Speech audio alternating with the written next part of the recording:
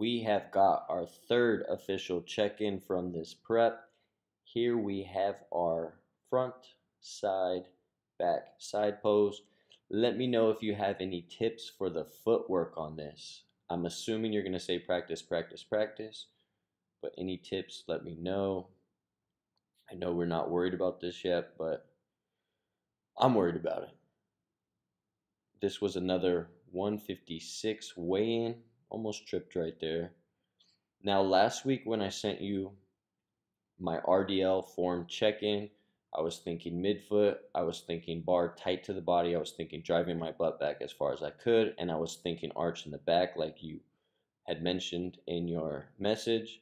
This week I'm thinking toes up, weight in the heel, again, obviously butt goes back as far as possible, and I'm just kind of letting my back, what feels like neutral to me, looking back at it, it looks like there is a nice little, I don't know, I don't want to say that maybe that's a natural curve, but I feel like sometimes I get stuck in wanting my lifts to look a certain way, and when they don't look a certain way, it kind of bothers me. I'm assuming you're probably a little bit like this too. Here we have a slight decline bench press.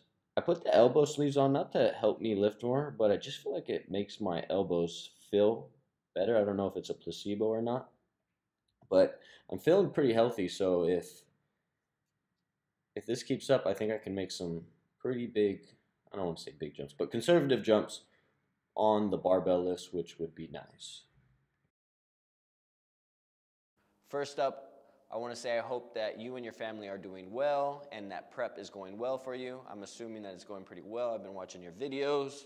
First up, motivation. Motivation is 10 out of 10. I'm looking forward to the challenge of getting ultra lean and learning how to pose.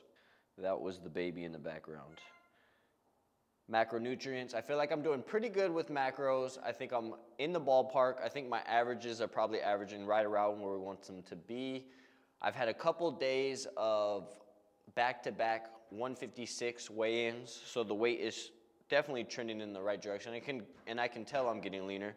Maybe not as fast as we want, but we got one more week to hit our goals. Hunger level / food focus is 5 out of 10. I think I've been doing a pretty good job with getting some volume in my diet to keep me full.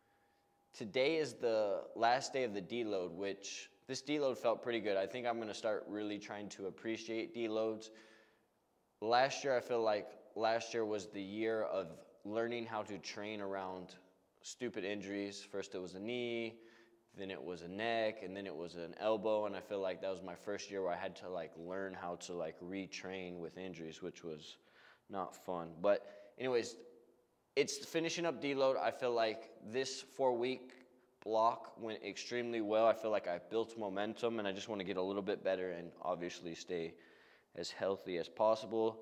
Daily steps were between probably 8 and 9,000 every day. No new aches and pains, which, like I said, after learning kind of how to train with injuries last year, I feel like this first 4 weeks couldn't have gone any better. And stress level, 5 out of 10.